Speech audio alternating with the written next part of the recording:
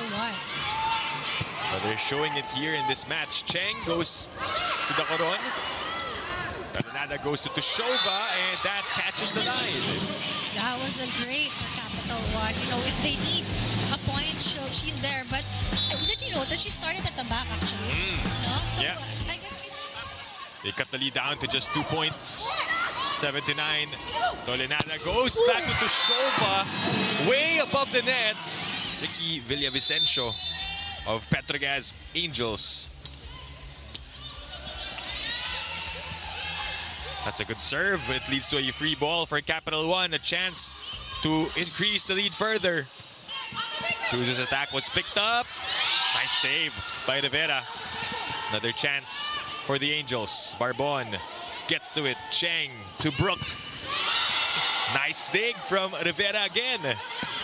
Oh, and a sharp attack from Marina Tushova. Caldones continues to serve. Tushova, binigyan sa likod, and she scores.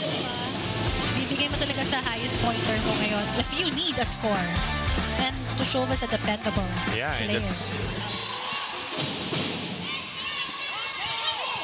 Tyrus goes to Tushova. Wow, that was fast. Huge reason why they are just down by a single point. Nakakaba. Oh, but they give it to Tushova, who brings Capital1 to set point. Yes, they've been in this situation na, you know, naghahabol yung kapit, kailangan. At hindi madaling i-close out itong Petro Gazz Angels. Kaya nga sabi ko kayo, dapat lumamang talaga si Capital1. Otoramal now in the game. And it leads to that attack by Marina Tushova. Another set point.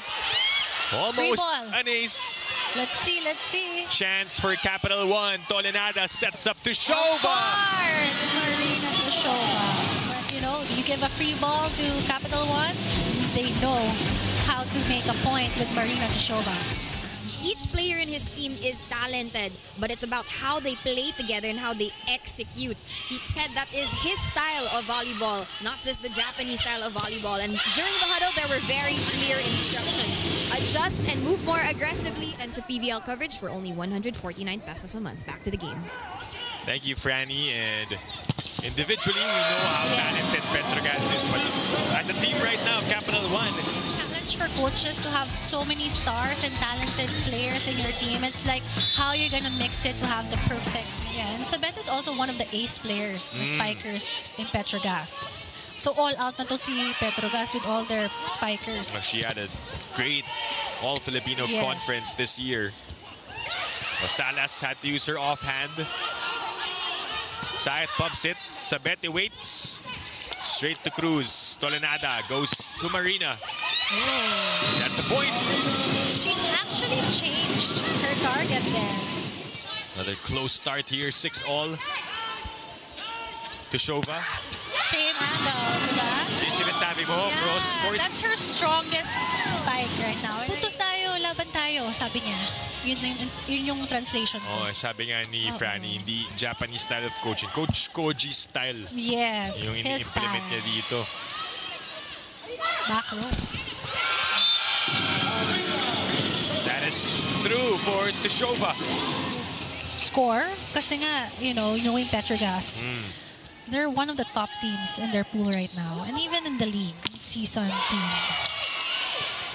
They get a check. Tushova.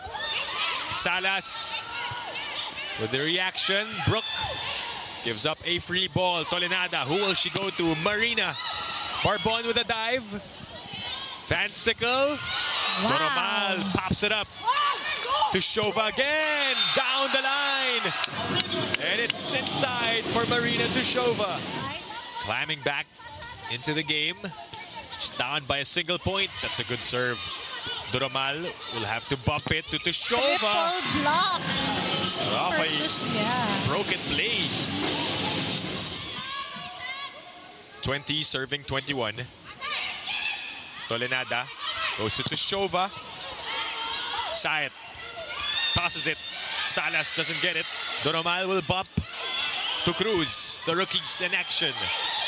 Joust. Buhay pa rin. Tushova goes up, the drop, and nobody home. That was a smart move for Marina Tushova kasi she can go through the block. Pero now, nakita niya na bantayin na ako sa down. And just a simple block. No one was there. Nagulo yung defense ng Petro Gazz. And it shows meron siyang variations. Saet goes middle. Doromal gets a hand on it. Free ball. Chi delivers it to Salas. The dive by Iris. Sing again. Van Sickle with the easy pickup. Oh, miscue there. Pagkakataon para sa Capital 1. Back with the black shirts. Galdones.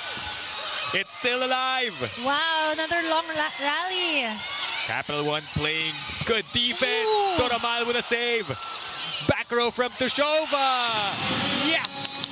Palakpak, palakpak. Ang ganda. Akala ko actually sa strong spike, makita mo yung defense ng Petro Gazz. Umatras na eh. And then biglang just a soft spike in the middle. Smart, smart play. For this rush. With that defense and Sing. Yeah, that was a good defense actually by Tushova. Oh! And a service ace for Marina Tushova.